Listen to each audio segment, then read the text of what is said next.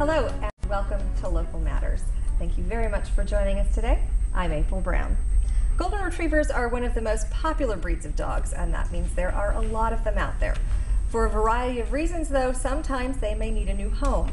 And Rescue a Golden of Arizona is an organization dedicated to taking care of homeless Goldens and finding them a very nice new place to live.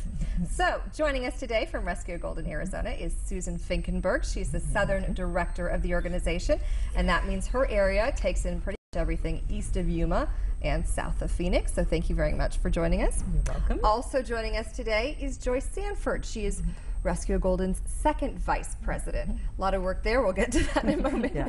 I should mention that Joyce and Susan have each brought their Goldens, so this might be a very lively show at some point. Roxy is 3 years old right here, belongs to Susan. Very, very calm, good dog so far. I'm sure she's a good dog all the time. And Ben is 2 years old, or Roxy's 5 years old. Is 2 years old and lives with Joyce, and has already decided that we're not very interesting and has gone off to take a nap, so that's all right. Quite sleepy. All right, well, I'm glad you're all here. Thank you so much. Let's start with you, Susan. What is so special about this breed of dog?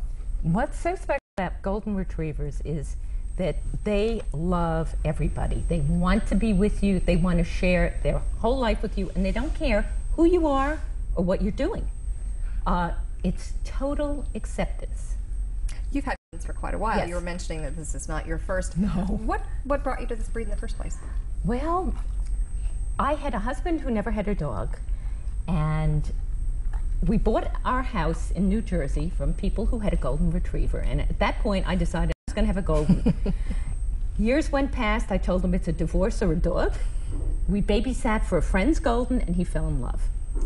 Did you have a similar experience, Joyce? Or Well, not quite like perhaps that. not. I've had a variety of breeds of dogs over the years, and my most recent one happened to be a Lhasa Apso, which they tend to have a little bit of an attitude.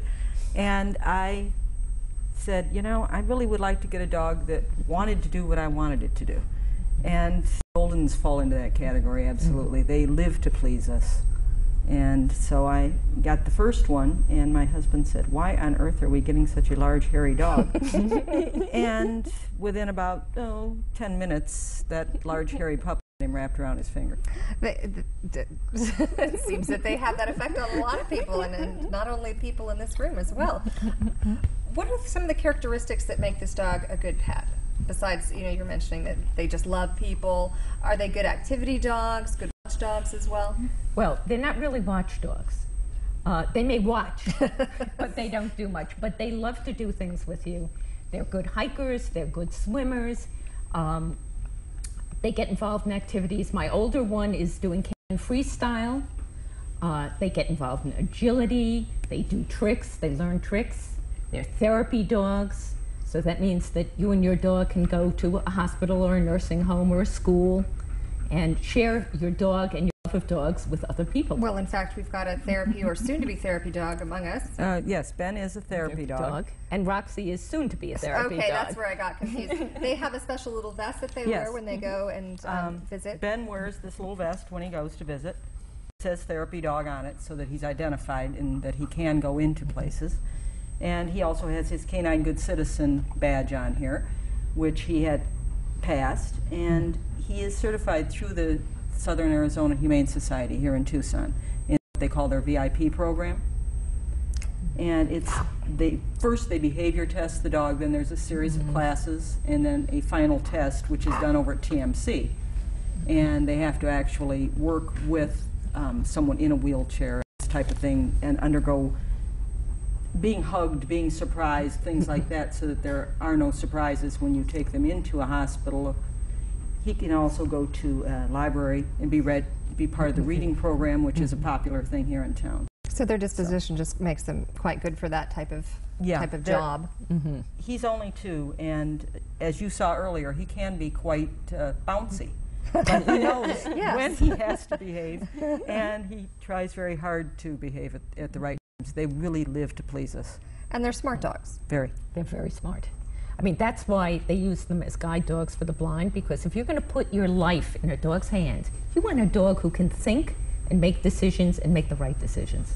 All right, so we've gotten to all the good characteristics. Unfortunately, though, some people aren't able to care for their Goldens. How do the Goldens come to you for rescue and for a new home? A variety of reasons. One of our major things that happens is people do get a Golden. They haven't researched the breed. They are large dogs. They shed a lot.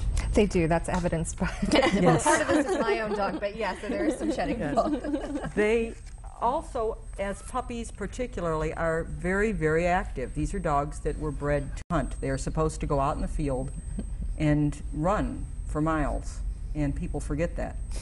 They do need a lot of exercise, and a lot of times people get them, and that doesn't happen. And then the dog, for a variety of reasons, starts getting into trouble. He's digging up the irrigation because it's so much fun when it plays with him. He's running through the house and knocking down small children, that type of thing.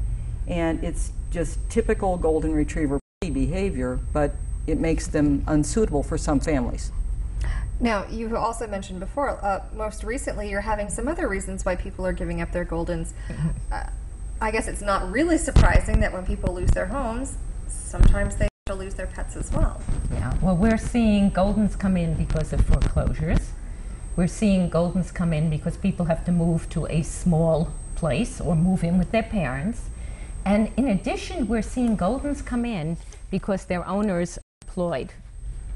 And there's nobody home to take care of the dog. So some of these are the ways that you get your dogs. What are some of the others? Okay. Some of the other ways are people have illnesses and can take care of their dogs, or they're getting old, or they go into an assisted living facility, or they die, or they get divorced, and all of a sudden nobody wants the responsibility by themselves, because Goldens are 2-year-olds for the rest of their life. And if you think about them as if they were a 2-year-old child, then you know what you have to do to make your home safe for them. Sure. And if you're not willing to do that, then it's not an appropriate placement.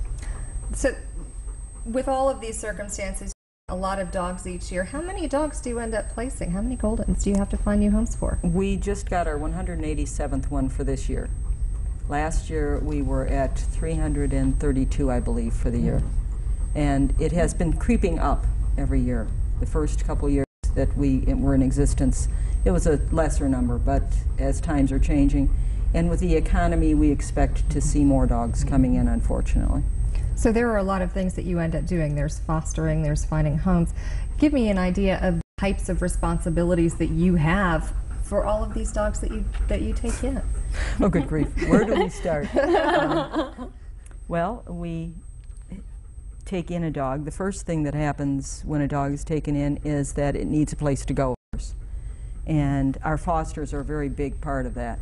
We try, whenever possible, to put the dog into a home immediately rather than put it into boarding. However,